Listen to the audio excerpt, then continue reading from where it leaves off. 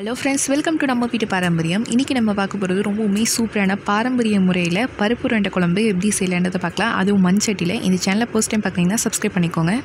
இந்த பருப்பு உருண்டை குழம்பு செய்யறதுக்கு நான் இன்றைக்கி பருப்பு 1 கப்பும் கடலைப்பருப்பு 1/4 கப் எடுத்து தண்ணியில் அரை மணி நேரத்துக்கு முன்னாடி ஊற வச்சு எடுத்துட்டேன். இப்போ ஒரு மிக்ஸி ஜாரில் பருப்பு 1 கப் அளவுக்கு சேர்த்துருக்கேன். அடுத்ததாக கடலைப்பருப்பு சேர்த்துக்கலாம். பருப்பு 1 கப் சேர்த்ததுக்கப்புறமா கடலைப்பருப்பு 1/4 கப் அளவுக்கு தண்ணியில் அதே மாதிரி அரை மணி நேரத்துக்கு முன்னாடியே ஊற வச்சு எடுத்து சேர்த்துக்கலாம். தண்ணி ஒரு சொட்டு கூட இருக்கக்கூடாது, எல்லாத்தையும் ஃபில்ட்ரு பண்ணி சேர்த்துக்கோங்க. பருப்பு 1 கப்பும் கடலைப்பருப்பு 1/4 கப் அளவும் சேர்த்தாச்சு. அடுத்ததாக இதில் காரத்துக்காக 4லேருந்து 5 வரமிளகாய் சேர்த்துக்கலாம். 1 டேபிள் ஸ்பூன் அளவுக்கு சோம்பு சேர்த்து இது நல்லா அரைச்சி எடுத்துக்கலாம். வடைக்கு மாவு அரைப்போம் இல்லைங்களா, அதை விட கொஞ்சம் நைஸாக அரைச்சி எடுத்துக்கோங்க. அப்போ தான் உருண்டை பிடிக்க நல்லாயிருக்கும். பாருங்கள், தண்ணி ஒரு சொட்டு கூட சேர்க்காமல் இந்த அளவுக்கு நல்லா மையை அரைச்சி எடுத்துக்கோங்க. அப்போ தான் உருண்டை பிடிக்க நல்லாயிருக்கும். அடுத்ததாக நான் சின்ன வெங்காயத்தை ரொம்பவுமே பொடியாக கட் பண்ணி வச்சு சேர்த்துருக்கேன். இது கொஞ்சமாக ஒரு 1/4 கப் அளவுக்கு சேர்த்துக்கோங்க. நீங்கள் பெரிய வெங்காயம் கூட சேர்த்துக்கலாம், ஆனால் சின்ன வெங்காயம் சேர்த்திங்கன்னா நல்லா டேஸ்ட் இருக்கும். அடுத்ததாக ஒரு கைப்பிடி அளவுக்கு கொத்தமல்லி சேர்த்துக்கோங்க.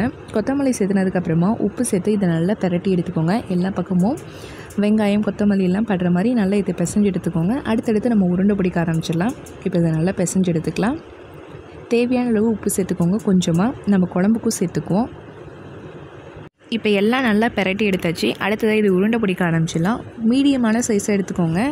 ஒரு எலுமிச்சப்பழ சைஸ், ஒரு பெரிய எலுமிச்சப்பழம் இருக்கும் இல்லைங்களா, அந்த சைஸ்க்கு நல்லா உருட்டி எடுத்துக்கலாம். ரொம்பவுமே சின்னதாக போட்டிங்கன்னா நல்லா இருக்காது. அதனால் ஒரு பெரிய எலுமிச்சப்பழ சைஸ்க்கு நல்லா உருட்டி எடுத்துக்கலாம். பாருங்கள், இந்த மாதிரி நல்லா உருட்டி எடுத்துக்கோங்க. இது கையில் அவ்வளோ ஒட்டாது, எண்ணெய்லாம் தடவ வேண்டியதில்லை. இதே மாதிரி எல்லாத்தையும் உருட்டி எடுத்துக்கலாம். மீதி இருக்க கொஞ்சத்தை வச்சுக்கோங்க. இது குழம்பு கெட்டியாக்கிறதுக்கு ரொம்பவுமே யூஸ்ஃபுல்லாக இருக்கும். இது குழம்பு நம்ம தாளிக்கும் போது அதில் சேர்த்துக்கலாம். இது இருக்கட்டும்.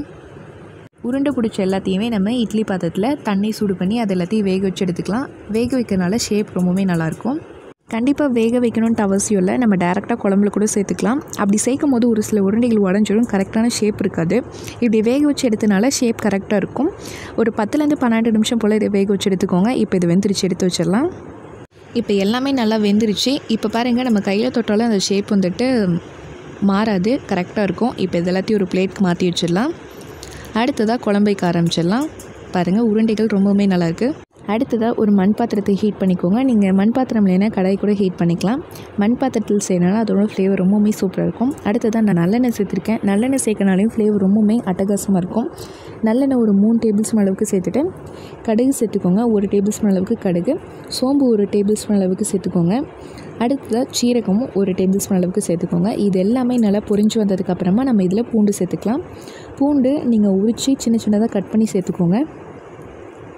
இப்போ இதில் பூண்டு சேர்த்துடலாம். நம்ம சின்னதாக நான் பொடியாக கட் பண்ணி வச்சுருக்கேன், அதையும் சேர்த்துட்டு பெரிய வெங்காயம் சேர்த்துக்கலாம். நான் உருண்டை பிடிக்கிறதுக்கு சின்ன வெங்காயம் சேர்த்துனேன். இப்போ கிரேவி இந்த குழம்புக்கு வந்துட்டு நான் இன்றைக்கி பெரிய வெங்காயம் சேர்த்துருக்கேன். பெரிய வெங்காயம் ரொம்பவுமே சின்னதாக கட் பண்ணி சேர்த்துக்கோங்க. இது கொஞ்சம் நல்லா வதங்கட்டும். வெங்காயம் நல்லா வதங்கிட்டு இருக்க டைம்லேயே நம்ம இதில் ஃப்ளேவர்ஸ் ஆட் பண்ணிக்கலாம். 1/4 டீஸ்பூன் அளவுக்கு மஞ்சத்தூள் ஆட் பண்ணிக்கோங்க. காரத்துக்கு ஏற்ற மாதிரி மிளகாய்த்தூள் ஆட் பண்ணிக்கோங்க. நான் இன்றைக்கி 1.5 டேபிள் ஸ்பூன் அளவுக்கு மிளகாய்த்தூள் ஆட் பண்ணியிருக்கேன். காரத்துக்கு ஏற்ற மாதிரி ஆட் பண்ணிக்கோங்க. அடுத்ததாக 1 டேபிள் ஸ்பூன் அளவுக்கு மல்லித்தூள் ஆட் பண்ணிக்கலாம். அவ்வளோதான், ஃப்ளேவர்ஸ் அதிகமாக இல்லை, மிளகாய்த்தூளும் மல்லித்தூள் மட்டும்தான். இதை நல்லா மிக்ஸ் பண்ணி விட்டுருங்க. அடுத்ததாக இதில் ஒரு பெரிய தக்காளியே போதும், ஏன்னா நம்ம புளி தண்ணி சேர்க்கறனால தக்காளி ஒரு பெரிய தக்காளியே போதுமானது. தக்காளியும் சேர்த்து நல்லா வதக்கி விட்டுருங்க. அடுத்ததாக புளி தண்ணி சேர்த்துக்கலாம். தக்காளி வதங்கிட்டு இருக்க டைம்லேயே நம்ம இதில் புளிக்கரைசல் சேர்த்துக்கலாம். ஒரு எலுமிச்சை சைஸ் வந்துட்டு புளியை ஒரு 20 நிமிஷம் நல்லா தண்ணியில் ஊற வச்சுருங்க. நல்லா தண்ணியாக கரைச்சி எடுத்துக்கோங்க. நீங்கள் நல்லா திக்காக கரைச்சிங்கன்னா உங்களுக்கு மறுபடியும் தண்ணி சேர்க்குற மாதிரி இருக்கும். அதனால் தண்ணியை நல்லா கரைச்சி எடுத்துக்கோங்க.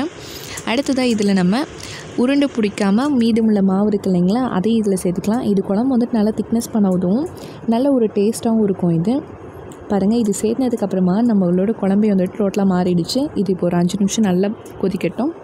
கொதிச்சதுக்கப்புறமா அடுத்தடுத்து சேர்த்துக்கலாம். இது கொதிச்சிட்டு இருக்க டைம்லேயே நம்ம இதில் தேவையான அளவு உப்பு சேர்த்துட்டு நல்லா மிக்ஸ் பண்ணி விடலாம். குழம்பு நல்லா கொதிச்சிட்டு இருக்க டைமில் நம்ம ஒரு 1/4 கப் போல் தேங்காவை கொஞ்சமாக தண்ணி ஊற்றி நல்லா பேஸ்ட்டாக அரைச்சி எடுத்துக்கலாம். தேங்காய் நம்ம அரைச்சி ஊற்றணுன்னா குழம்பு நல்லா இன்னும் கொஞ்சம் திக்னஸ் ஆகும். இப்போ இது நல்லா கொதி வந்ததுக்கப்புறமா நம்ம உருண்டைகளை சேர்த்து ஆரம்பிச்சிடலாம். பாருங்கள், இது நல்லா தேங்காய் அரைச்சி ஊற்றினதுக்கப்புறமா கொதி வர ஆரம்பிச்சிருச்சு. இந்த டைமில் நம்ம இதில் வேக வச்சுருக்க பருப்பு உருண்டைகளை சேர்த்துக்கலாம். ஒன்றா சேர்த்துக்கோங்க, ஒன்றோட ஒன்று ஒட்டாமல் இருக்காமல் பார்த்துக்கோங்க. இப்போ இது எல்லாத்தையும் சேர்த்துடலாம். நீங்கள் பருப்பு உருண்டையை சேர்த்துனதுக்கப்புறமா ஒரு 3 நிமிஷம் சிம்மிலே வச்சு வேக விடுங்க. ரொம்ப நேரம் வேக வைக்காதீங்க, ரொம்ப ஹார்டாயிரும். ஒரு 3 நிமிஷம் போல் நல்லா வேக வச்சு எடுத்திங்கன்னா நம்மளோட பருப்பு உருண்டை குழம்பு ரொம்பவுமே சூப்பரான பாரம்பரியமான முறையில் ரெடி ஆகியாச்சு. ஒரு 3 நிமிஷத்துக்கு போல் ஆஃப் பண்ணிடுங்க. அவ்வளோதான், கொத்தமல்லி சேர்த்து பரிமாற வேண்டியது தான். கண்டிப்பாக இந்த குழம்பை நீங்களும் வீட்டில் ட்ரை பண்ணி பார்த்துட்டு எப்படி இருந்துச்சுன்னு கமெண்ட் பாக்ஸில் சொல்லுங்கள். அடுத்ததாக கொத்தமல்லி கொஞ்சம் தூவிடுங்க. இப்போ பாருங்கள், நம்மளோட பருப்பு உருண்டை குழம்பு ரொம்பவுமே சூப்பராக இருக்குது. வாசனையே ரொம்ப நல்லாயிருக்கு.